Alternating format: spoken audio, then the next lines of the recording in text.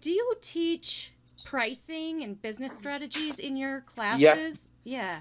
Well, do you have any tips about that? Keep a diary of how long things take. Because the most difficult thing to do is actually, in pricing, is to say it's going to cost this much. You know, you can work out how much something's cost you to make, but by then it's too late. So it's that quotation thing that's a huge problem. And if you keep a diary of, you say, well, it can be pedantic to start with, because until you get experience at it, you have to do it by the numbers. So, you say, well, you work out how long a hole takes you, how long a rivet takes you. Now, then not all holes and rivets take the same time, but if you average it out, they take about that long. And you can just count there's 250 of those in this particular job. Multiply that average time by 250, and at least you stand a chance of getting that right.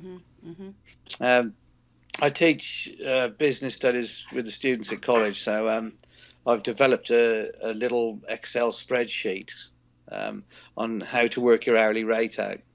So you just plug the numbers in, and it does it. Nice. I want to work this many hours in this many weeks a year, this many days a week, this many hours a day. Right. I put a percentage rating on your productive and indirectly productive time. That tells you how many working hours you've got in your year, your costs, your on costs, rent, rates, general consumables, salaries, insurances, vehicle costs, that sort of stuff. Plug those in, it'll come out with an hourly rate plus profit margin.